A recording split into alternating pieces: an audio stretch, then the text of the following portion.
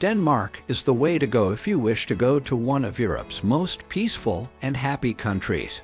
Denmark isn't the largest country, but its landscapes, castles, and historic towns will blow you away. So, stay with us to learn about the top places to visit in Denmark. You won't regret it. However, if you're new to the channel, please subscribe now so you don't miss out on our videos. This will not cost you anything but will be a big help to us in maintaining this channel. Now, let's get started. Starting off the list at number 10 is Ribe. Picture-perfect tribe is the oldest settlement in all of Denmark, whose origins may be traced back to the 9th century. Therefore, the saying "you're not getting old, you're getting better" is very fitting. The city's sloping cobbled streets and small lanes, ice cream-colored cottages, and shaky network of red brick buildings are all reminders of a history entwined with legends of Viking raids and a medieval trade boom. One of the country's most elegant Romanesque structures, the Ribe Cathedral, rises majestically from the town center. And after you've filled yourself with Ribe's rich history and culture, the city's many great eateries, specialty breweries, and candy stores will be waiting. Next at number 9 is Møns Klint. One of the most beautiful and well-known places in Denmark is only a 2-hour drive from the city's capital. On the eastern coast of the Danish island of Møns Klint is a popular place for nature lovers who want to dive in the Baltic Sea or walk through an old forest. Here, even history buffs will be amazed by the 70-million-year-old fossils. When people visit the ancient beach at the base of the cliffs, they can't help but look up and at the 6-kilometer chalk cliffs that rise 128 meters above the sea.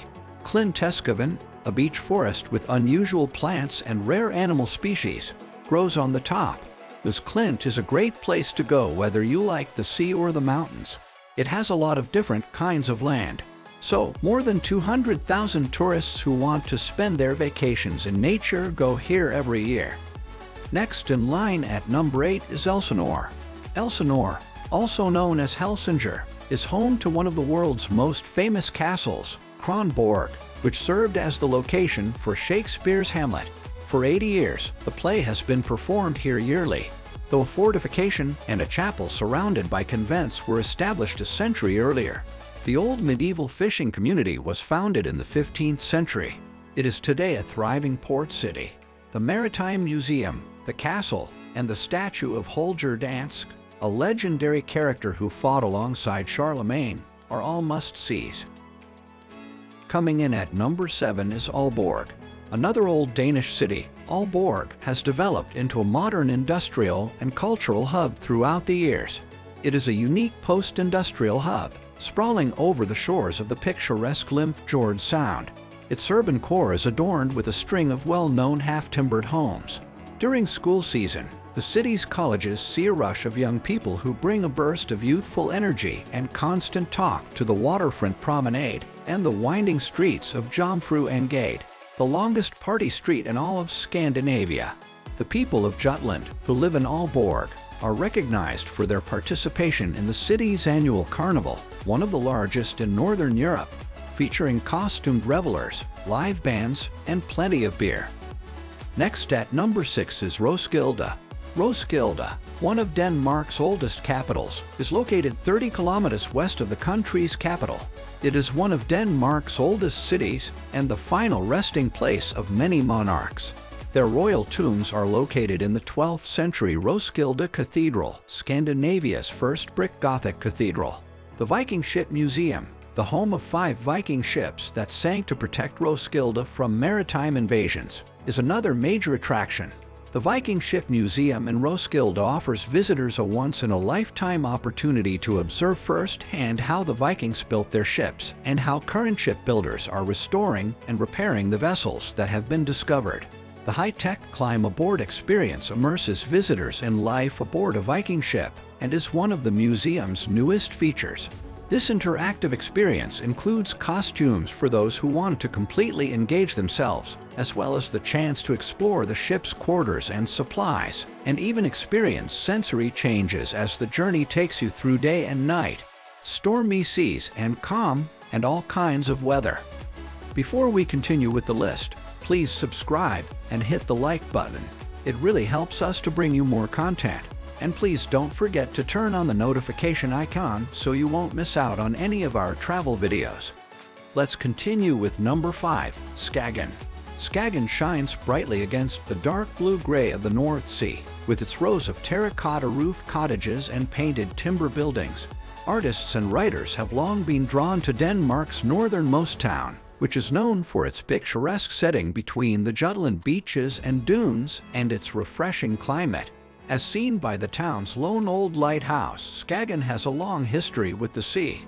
Its reputation as a haven for creative minds has been cemented by the proliferation of art galleries and boutiques selling glassware, pottery, and other handmade goods along the beachfront rows and St. Laurent Street. Here, you can try some herring caught in the waters around Skagen, where the Baltic and North Seas meet. Next at number 4 is the Faroe Islands. The Faroe Islands, which rise like massive, petrified boulders where the Norwegian Sea meets the north, are the stuff of tales. Their shorelines are incredibly sculpted and sheer-cut, formed by plunging waterfalls and covered with lush green vegetation. While the northern lights dance above, wild fishermen's taverns and pubs take over to the signature local folk shanties.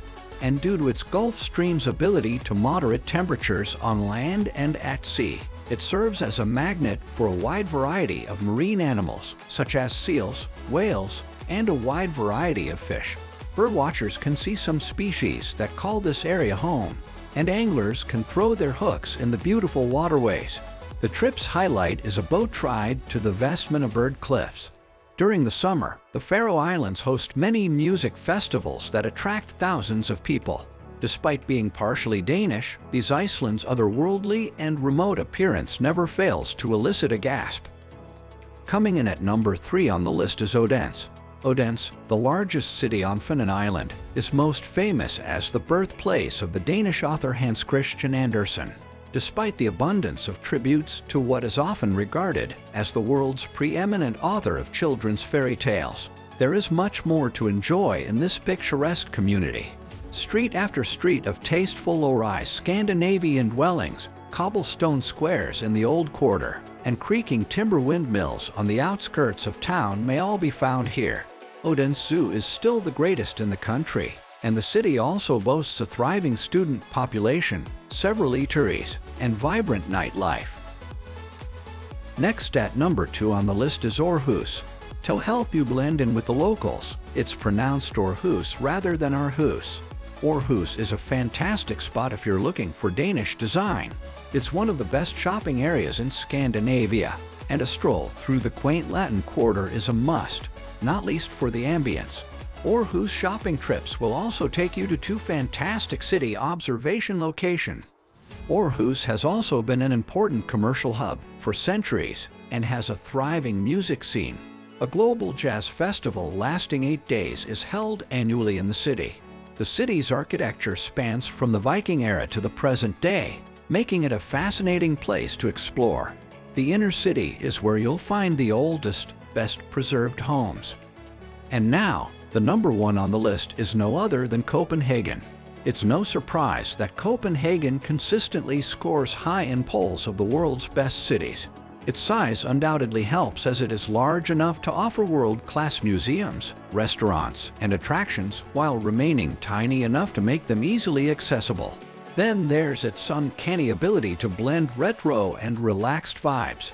One minute you're strolling along a cobbled street with roses and hollyhocks growing out of the pavement in Indreby or Christianshavn. The next, you're discovering angular 21st century architecture along the revitalized waterfront, while you can stroll through festive streets hung with fairy lights and get your huggados in quiet, candlelit cafes during winter. There's excellent design around every corner, the food scene is thriving, and almost everyone knows English. The Danes value the quality of life, showing that Copenhagen is a city success story that works for both people and tourists. There's never a dull moment in this genuinely bucket list city. That's it for now. Denmark has repeatedly been called the world's happiest country, and now you know why. These are just a few places in Denmark that you can visit. But, believe me, there is still much to see in Denmark. If you like this video, please like and subscribe to our channel. Thanks for watching.